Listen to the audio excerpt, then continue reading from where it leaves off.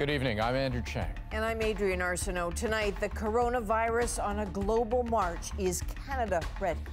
We need to shift our thinking. From your doctor's office to local hospitals, what's the plan? Plus, your questions answered. Impeccable hand hygiene is key.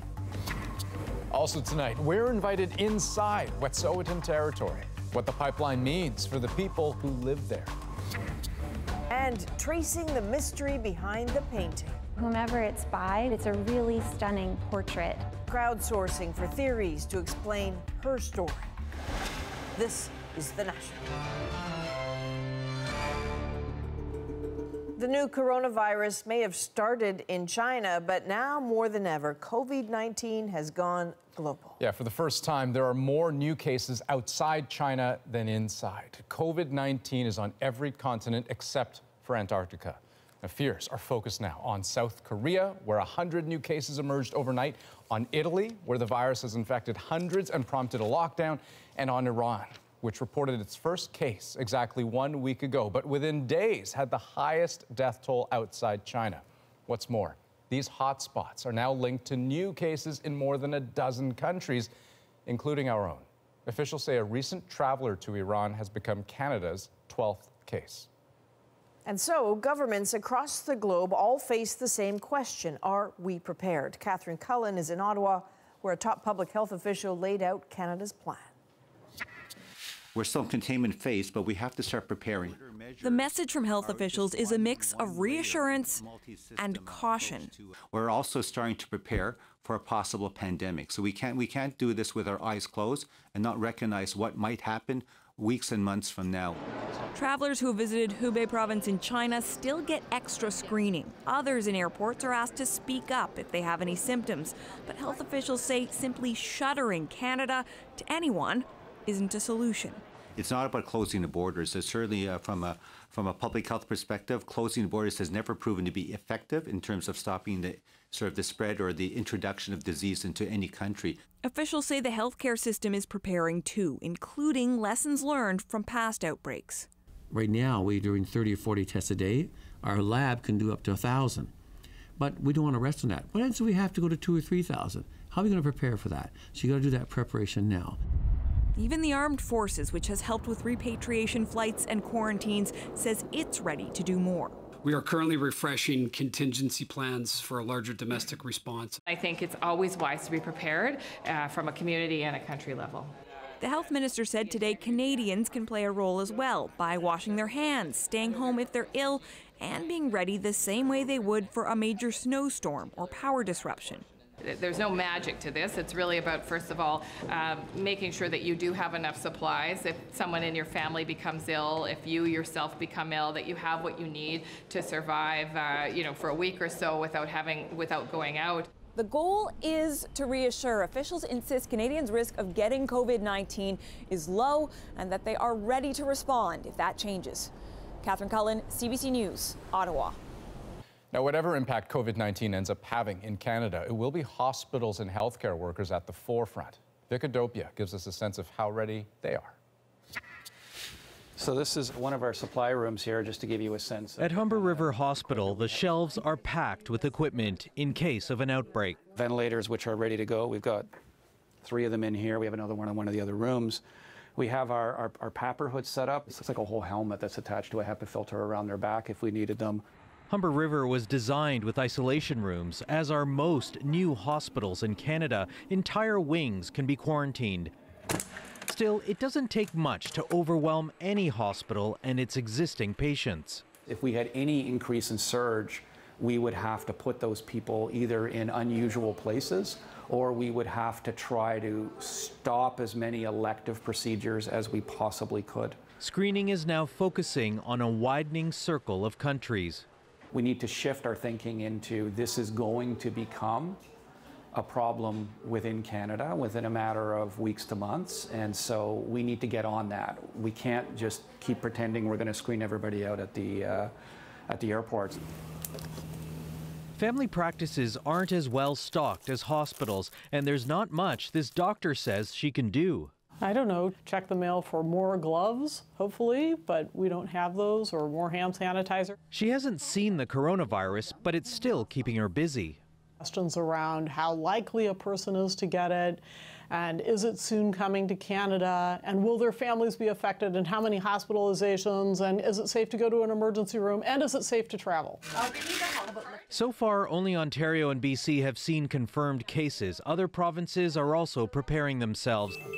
But just how big the disruption could be is still unknown in an outbreak that's only getting worse.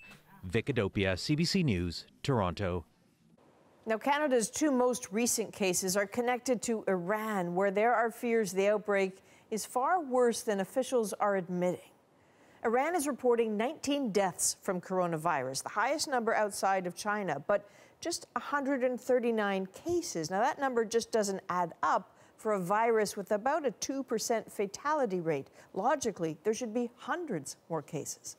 Tina Lovegreen spoke to families who are worried about loved ones in Iran. When I see the picture, I just remember that memorable day. Neda Salimian reflects on a happier moment when her whole family was together. It's too hard for me to continue.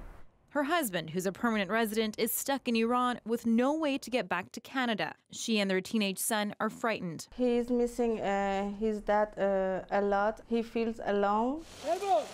As the coronavirus spreads, neighboring countries have shut down their borders, and flights out of Iran are almost impossible to come by. All of international airlines are stopped. It was like 2 months in advance. It's a situation many Canadian Iranians are finding themselves in. Golsa Saadi's father was supposed to visit for the upcoming Persian New Year, but his Turkish Airlines flight is also cancelled. It's so hard. Every day I wake up and just the first thing that I do is checking the news. More people have died from the coronavirus in Iran than any other country outside of China. There are doubts the country is equipped to contain the virus and fears it's vastly underreporting the number of cases. Travel agencies are scrambling to help passengers. The only real option is Qatar Airways. Yesterday we found just one seat for 4,200. How much is it usually? 2,000 or less. Salimian and others are asking the government to help. They sent an airplane to take them to Canada. But the government says it won't do that, leaving many loved ones separated for the time being. Tina Lovegreen, CBC News, North Vancouver.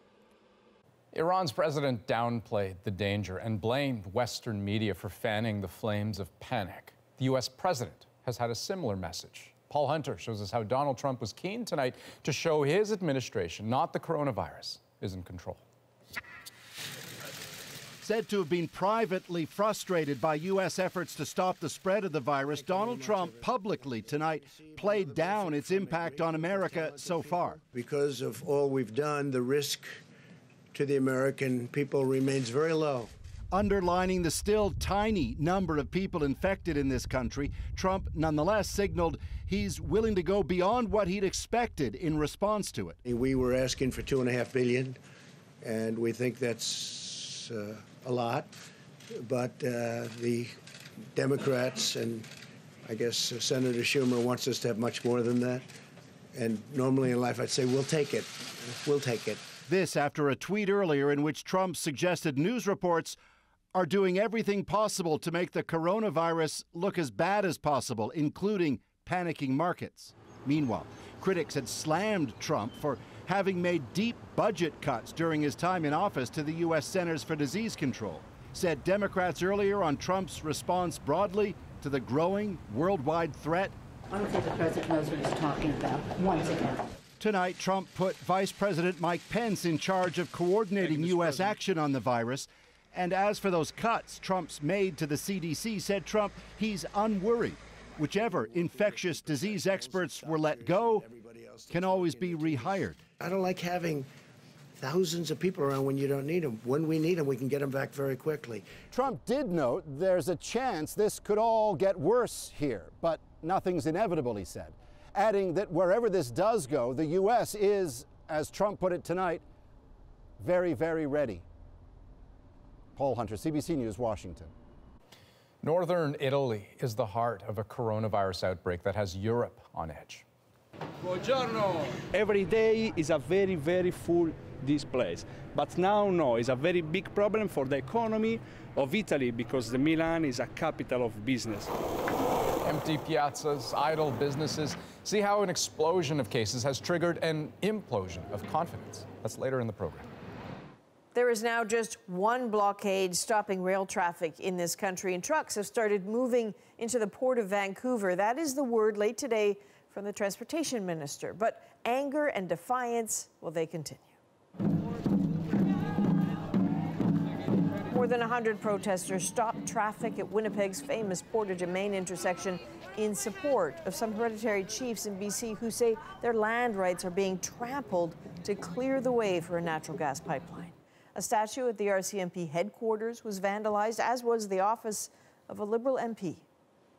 So on the one hand, the rail system is slowly grinding back to life, but the unrest has not been extinguished, and it flared up again today on a familiar stretch of highway. Ashley Berg shows us where things stand. The train's not stopping, the train's not stopping. Civil disobedience or outright lawlessness. A video online posted by Mohawk demonstrators shows them throwing tires and debris onto the tracks and setting them on fire. Oh, this was an extremely reckless act. Canada's transport minister says if there had have been dangerous goods on that train, there could have been a devastating explosion. Something that not only put in danger the life of the people who were actually lighting this fire under a moving train, but also could have been very dangerous for many other people. But for all the outrage, the government today fell back on a familiar plea. I would again continue to urge people to take the barricades down, to obey the law. Restore the rule of law and let people get back to work. But at the last remaining blockade, protesters aren't listening. Instead, they're digging in, reinforcing their barricade in case police move in to enforce a court injunction. It's up to the SQ to decide if they want to have a physical confrontation or not. We've been here for a couple of weeks now, and you know, it's a peaceful demonstration. So it would be better if they don't come in at all. The police, they have to dismantle the barricades, but they have to be careful because we have some information about the fact that there are some offensive guns that are on the reserve.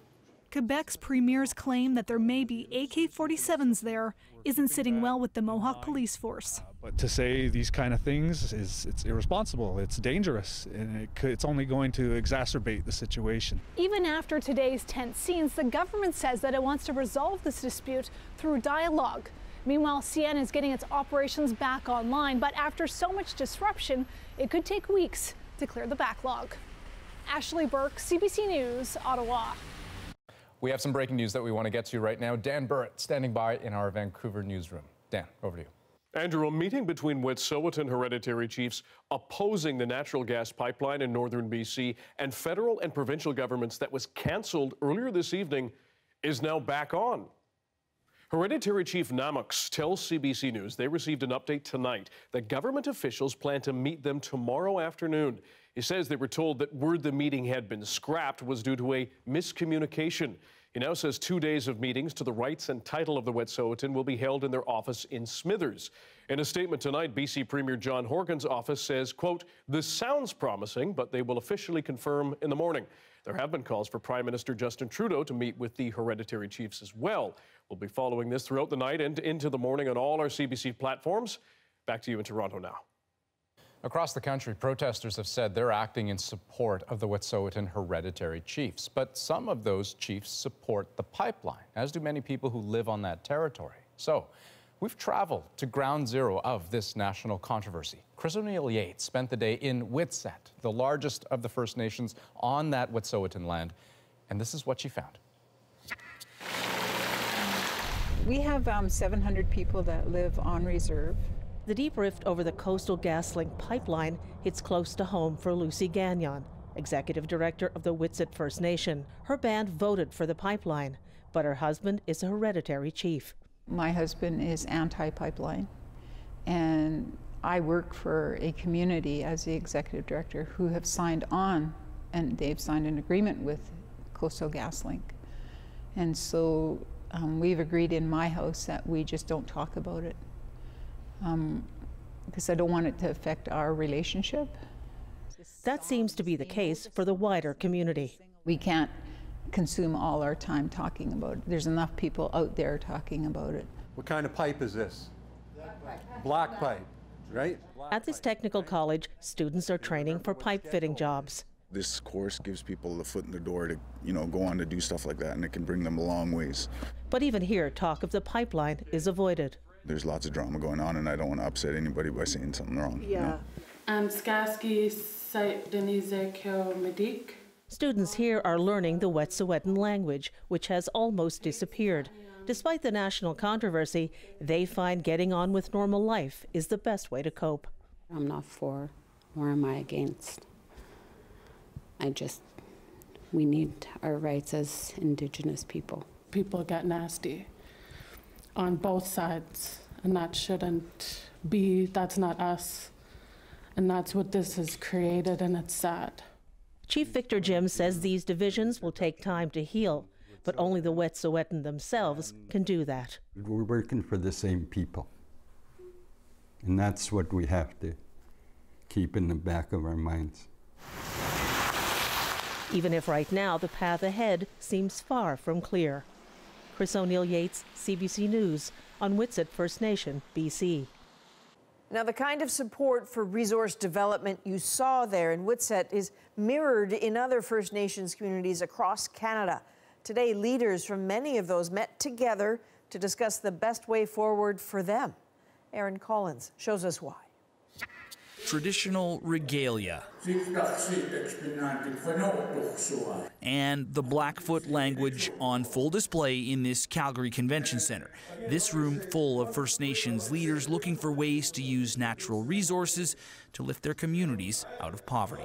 The press really goes after what the environmentalists want, but the fact of the matter is there's a lot of First Nations that are very active and invested heavily in the oil and gas sector, the natural resource sector. People here believe they are the silent majority, convinced that resource development and protecting the environment can go hand in hand for Canada's First Nations. Who better to be partners with than people that have been taking care of the lands for thousands of years? For Alberta's Premier, this group a clear foil to the diverse collection of protesters who oppose new energy projects.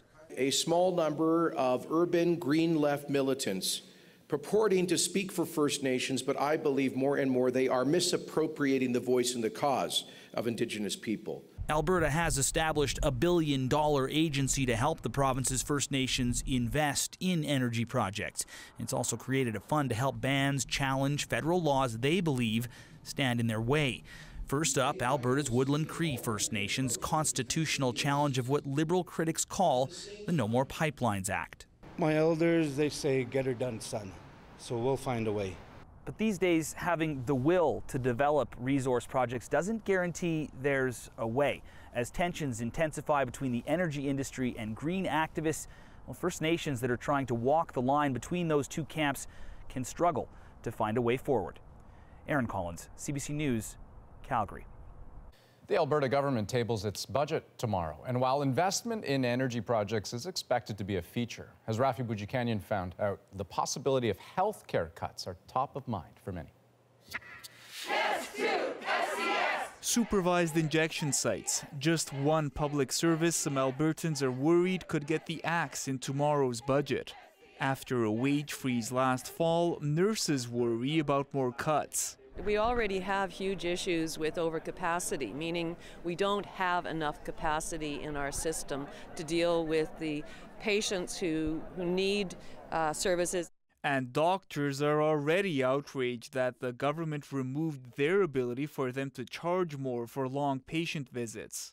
There continues to be heavy lifting. The finance minister today showed off the same worn boots he did last budget. We were very clear in Budget 2019 that there would be a reduction in the size of the public service. But the government may be looking to invest elsewhere, taking inspiration from the past. A strong oil and gas industry is essential. In the 1970s, Alberta created a public company to develop its energy sector, something the province says it is considering again. But that comes with warnings from analysts. There's a lot of investors that have losing a lot of money in terms of their shirts, in terms of oil companies. So what's happening is are we going to be buying those companies? The Premier, though, is defiant. If we do not continue to develop those resources and sell them to global markets, then we cannot afford to pay for some of the world's best healthcare. The province hasn't ruled out investing in Teck's Frontier Mine project, even though the company has suspended its application for the oil sands site. Rafi Bujikanian, CBC News, Edmonton. Millions of Canadians from Ontario to Newfoundland are in the path of a major winter storm tonight. Next, we'll break down what to expect and when. You're looking for a place to live right now? Yes. A plan to find homes for Canada's homeless, and it's working in Edmonton. We got a home now. I don't have to come here anymore. It's a really stunning portrait. But who she is and who painted her, well, those are big mysteries. Any ideas? We're back in 2 minutes. I got my snowboards ready, both of them. Millions of Canadians are bracing for the biggest snowstorm of the season. Ottawa could see up to 40 centimeters of snow by Thursday. Toronto up to 25 centimeters, most of it falling tonight. If you could stay at home, that would be ideal. Stay off the roads. Let our crews and our salt trucks and our equipment do their work. That message is being echoed by Environment Canada. It's got weather warnings, watches, and statements stretching from southern Ontario to the Maritimes. Now, meteorologist Ryan Snodden is in Halifax tonight. Ryan, take us through it. What are we looking at here? Well, Andrew, this storm will be delivering snow and a ton of it from southern Ontario, which will be hardest hit tonight, through Quebec, which will bear the brunt of the storm throughout Thursday, to the Maritimes on Thursday afternoon, before eventually moving into Newfoundland and Labrador on Friday. This storm is a slow mover that will be also bringing some pretty gusty winds and blowing snow. The hardest hit areas where 25 to 40 centimeters of heavy snow looks likely includes major cities like Ottawa, Quebec City, and Fredericton. Even those areas that see a little bit less, like the Greater Toronto and Montreal areas, will still see a significant snowfall event of 10 to 25 centimeters by the time this one rolls out. Millions of people will be dealing with snowy and slick white-knuckle driving conditions throughout the day on Thursday. Airport travel will very likely be impacted as well. In fact, travel advisories are already in place. Okay, and tell me a little bit more about some of those areas that could be hit by more bad weather starting tomorrow afternoon. Yeah, that's right, round two. So snow squalls, some very intense snow squalls will be setting up across southern Ontario beginning Thursday afternoon and continuing right throughout the day on Friday. With snow squalls, again, they're isolated in terms of the areas they impact, as narrow but very intense snow bands develop over these still open waters of the Great Lakes. However, the areas that do get hit will get hit hard. Places like Owen Sound, Collingwood, Barrie, Shelburne, Goderich are very likely going to need something much larger than a ruler to measure snowfall totals by Saturday morning, Andrew. More than 50 or 60 centimeters looking possible there. Yikes. Ryan, thanks very much. You're welcome. We're following a developing story in Milwaukee where 5 people were killed after a gunman opened fire. It happened at the Molson Coors Brewing Company campus. Employees were warned by email to find a safe place to hide. The suspect was described as a 51-year-old Milwaukee man. Police say he was found dead from an apparent self-inflicted gunshot wound. This motive for this attack isn't known. Among the other stories we're watching across Canada tonight, at least one major retailer is severing ties with Canadian fashion mogul Peter Nygard. U.S. department store chain Dillard says it will no longer sell Nygard merchandise in its 300 outlets. The 77-year-old faces a sexual assault and trafficking lawsuit filed by 10 women. Nygard has denied the allegations. He says he will step down as chairman of the Winnipeg-based company.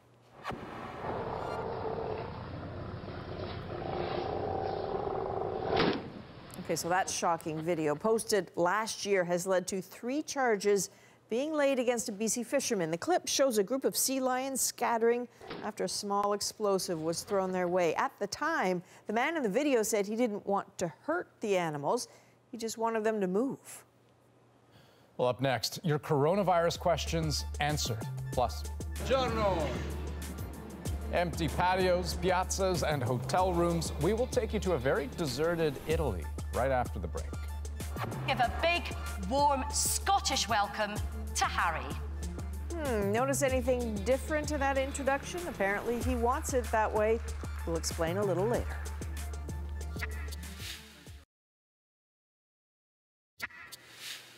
Welcome back, and let's get back to our top story now, the COVID-19 virus and all those new cases outside China. A sharp uptick in the number of cases in Europe shows that the virus has gained a foothold there, especially in Italy.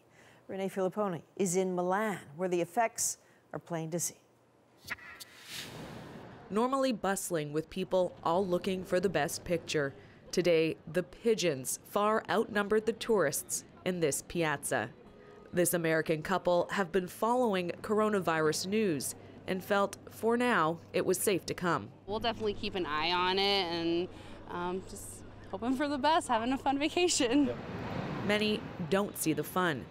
Guide Marta Ronconi has only booked one group all week. Usually, a tour guide works 7 days on 7 days.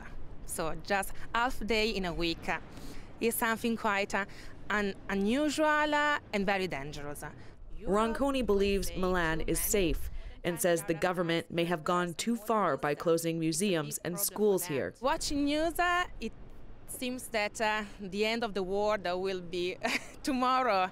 But it does feel like some kind of apocalypse for the staff who stare at empty tables and struggle to get customers. Every day is a very, very full this place. But now, no, it's a very big problem for the economy of Italy because the Milan is a capital of business. Today looks more like a weekend in the financial and fashion hub of Italy, rather than rush hour on a Wednesday. This hotel manager says in just the past couple days, he's lost 60% of his business. Everybody is canceling it now. This is crazy. It's so bad, he's asking staff to take vacation time and says the fear is moving faster than the virus. The cancellations are not only for Milan area. They are spread in Venice, in Turin, in Rome, in Florence. Tourism makes up 13% of the Italian economy. And if the world keeps turning away, it could be devastating for a country already struggling financially. Renee Filipponi, CBC News, Milan, Italy. There are at least 44 countries now with confirmed cases, and Canadians are full of questions about the global spread of the virus. So we got some answers from an expert. My name is Isaac Bogosh, and I'm an infectious diseases physician and scientist based out of the Toronto General Hospital and the University of Toronto. Why are we starting to see a greater number of cases of COVID-19 outside of China? This is really reflective of a greater transmission of this infection in community settings. We know it can be transmitted from person to person. We're gradually redefining this as an epidemic into a pandemic as the virus continues to spread in multiple places around the world. How confident can we be with the data that we're receiving for COVID-19 around the world? Many countries are reporting on their COVID-19 cases, and it's important to recognize that not all data is created equally. We know that certain countries have a better capacity to collect and to report data than others, and we have to be skeptical of the data that we're seeing and that we're receiving. Having said that, when we look at data from multiple countries around the world, we can start to create a bigger picture of how this virus is spread and have a better understanding of its transmission dynamics, the clinical spectrum of illness, and how it's spreading from country to country around the world. What do we know about asymptomatic transmission of this infection? There's been a lot of talk about people who might have transmitted this infection to other people who didn't have any symptoms whatsoever. The true role of asymptomatic transmission is unknown. What we do know is that many people with this infection have very mild symptoms. And that's a bit concerning in one regard because people with mild symptoms may not seek medical care, and these individuals may be transmitting the infection in the community. It can be daunting sitting on the precipice of a pandemic and thinking, what can I do as an individual to protect myself and to protect my family or those around me? But there are things that people can do. Number one, make sure you're up to date on all your vaccinations, have readily available prescriptions ready, and make sure that your chronic medical needs are tended to. Certainly, this is not influenza, but the same messaging really still applies because this is a respiratory virus. That means if you're sick, stay home from work, stay home from school so you don't infect other people. And lastly, we know this is a virus that can stick to surfaces. We're not sure how long it can stick to surfaces, but we certainly know it can stick to surfaces. So impeccable hand hygiene is key. Well, up next, tackling homelessness in this country. You're looking for a place to live right now? Yes. And this is a good place for you to start. You'll see and hear how a simple approach has turned out to be incredibly effective from the very people whose lives have been changed. And a little later, a mystery at the museum, and they want your help to solve it.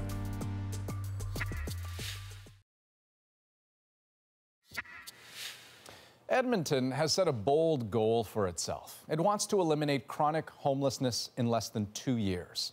So far, the city has reduced homelessness by 43% over the past decade. Nick Purdon shows us how this program works and who it's helped. How's it going? Not bad, how are you? I'm Trent. Nice to meet you. What's your name? Tim. Tim? Tim Argyropoulos. Tim Argyropoulos. Yeah. Are you looking for housing right now? Yeah, I am actually. So when's the last time you had a place of your own? I don't know, about 12 years ago, 14 years ago. This is Trent Adjacute. In a nutshell, it's his job to help homeless people in Edmonton find places to live. We just reach out to people. I'll oftentimes pass my card along and say, look, if you need housing, call this number. I'm going to give you this card, right? So if you talk to them, they're going to assess you. You're going to have to do like a 15-minute interview with them just to see where you're at. Okay, great. All right? Sounds good. I will go and check it out. Thanks a lot, eh? Yeah, for sure. Take care. It's hard to believe, but there are 35,000 Canadians without a place to live. It's almost to the point where we seem to accept homelessness as a fact of life in cities. But in Alberta, they're putting up a fight. And here in Edmonton, they've made a remarkable promise to eliminate chronic homelessness in the next few years.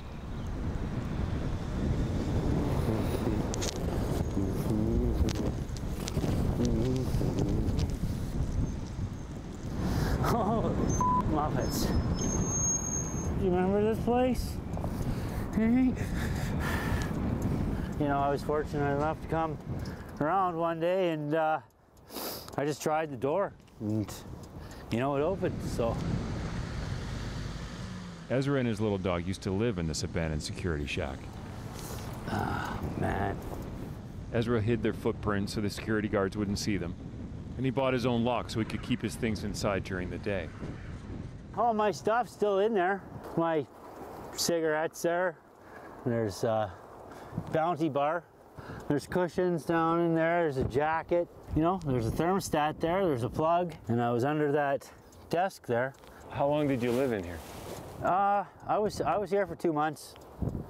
2 months. In the winter? In the winter, yeah. Cold blowing by? Cold blowing by. Coldest place on the planet. Me and Muppets. Yeah, her dishes are probably still in there. What's it like to look through the window now knowing you have a place? Well, yeah, we got a home.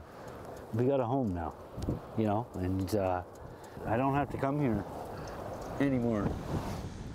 It was when Ezra lived here, with no job, no income, struggling with addiction, that he got in touch with Edmonton's Housing First program and got an apartment. Just to be able to shovel your walk, you know? What does it do to have a place? Oh, it's huge. It's huge. Like, you can lock your door. You can keep your belongings. You know, you don't have to carry them on you. You know, you can, you can cook. You know, that's the biggest thing. Like, when he was on the street, the one thing Ezra took care of the most was his dog. You know, different people have different things. You know, you carry like what you have, and well, I had Muppet.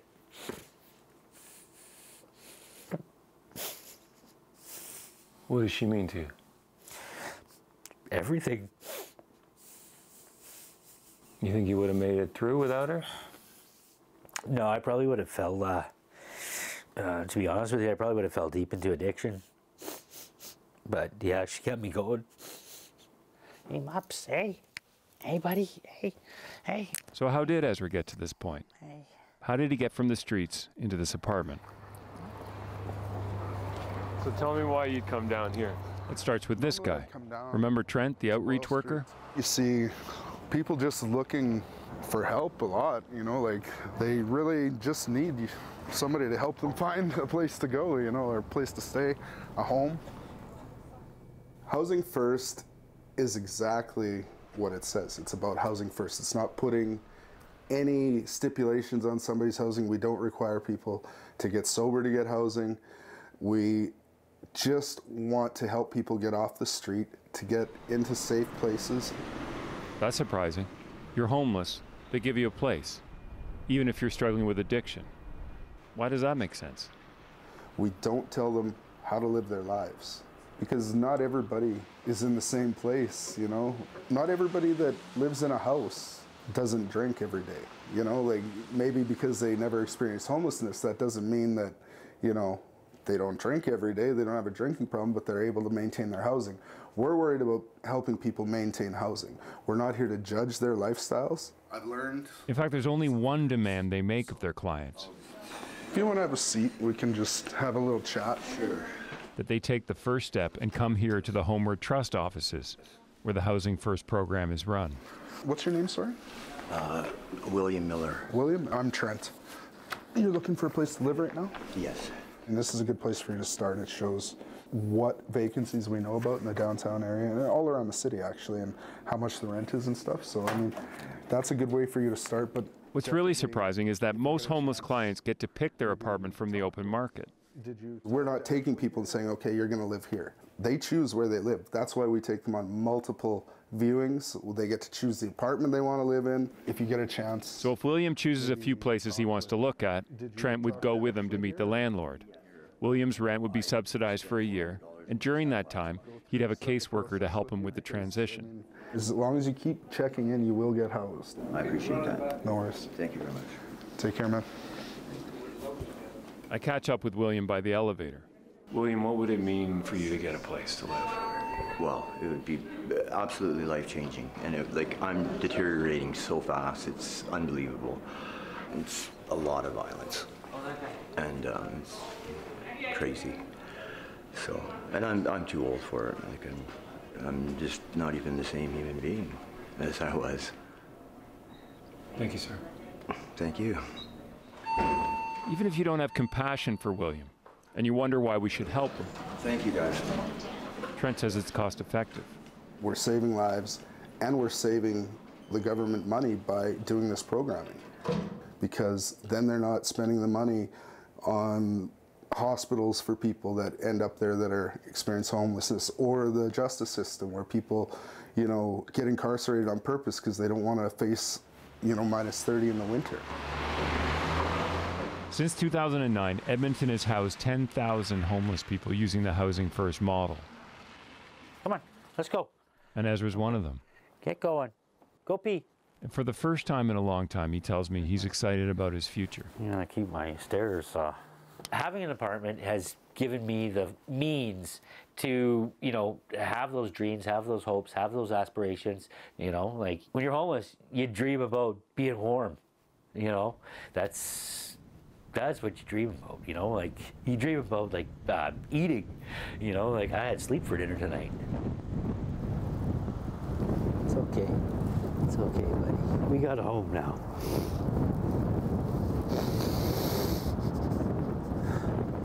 Housing First may well have saved Ezra's life. Maybe it's the way forward. Give a person a place to live, perhaps the rest will follow. Nick Purdon, CBC News, Edmonton. Up next, a mystery on display that's just begging to be solved. Whomever it's by, we can tell from the quality of the painting itself that it's a really stunning portrait. No one seems to know her story, but she's shedding light on the stories of others. Plus, it wasn't so much what Prince Harry said today that has people talking, but what was said right before he took the stage. All that right after the break.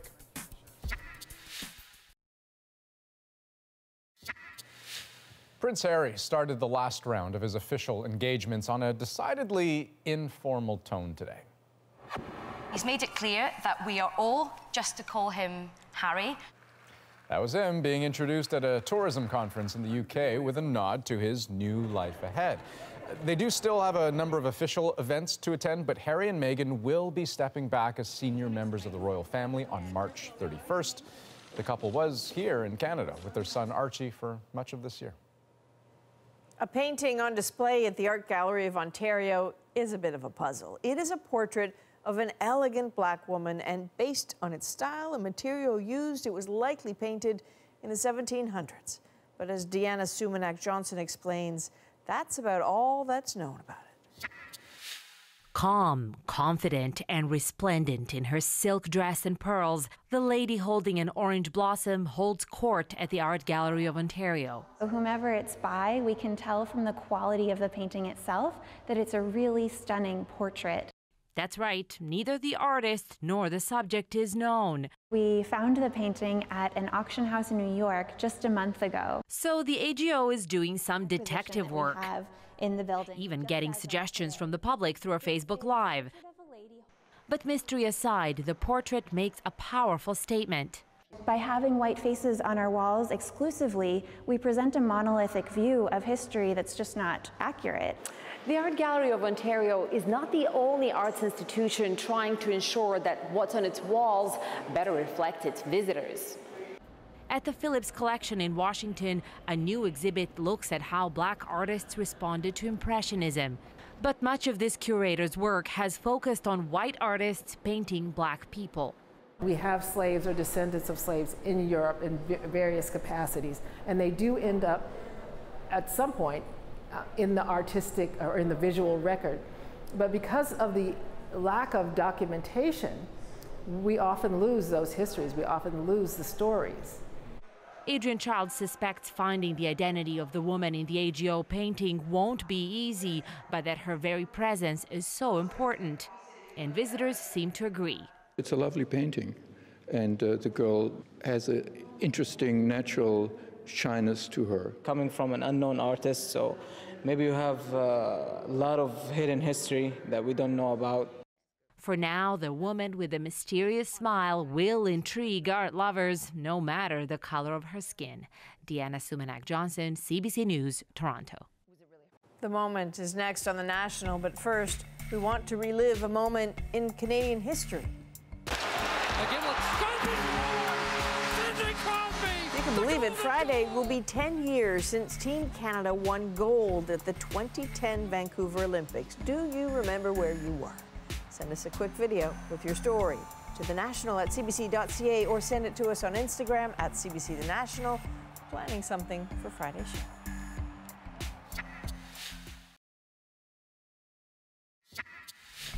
Well, the winter blues might be hitting you hard right about now, especially if you're about to get slammed with all that snow coming our way. Now, in Toronto, the city's famed symphony orchestra thought it might have a cure, a surprise community concert free of charge. And their gift is our moment. We're having a free concert for the entire community. So we're calling it our Beat the Blues Winter Free Community Concert. We had heard a couple of wonderful programs on CBC Metro Morning about people calling in and saying, hey, you know, we want to talk about some good things that are going on in the world. And we thought, you know, what would be the way that we could help people create their own best moments in Toronto? People are coming out during a snowstorm, so we figure it might as well be fun music. I think this is great. I mean, it's a shame the weather may keep a few people away, but I love the fact that TSO is, having us out. We worked really hard with the musicians and the staff and figured out we were going to be able to put on a free show, so here we are. Well, what a great opportunity that would have been. And for anyone who's never been to a production sort of that scale, you feel the music in your bones when you feel it rattle your rib cage. It's really something. Especially at Roy Thompson Hall. Yeah. They've never done this before, and so they said, well, how are we going to ticket this? So they put the tickets online, and within 4 hours, they were gone. All gone. Good success. Oh. So that is a national for February 26th. Good night. Good night.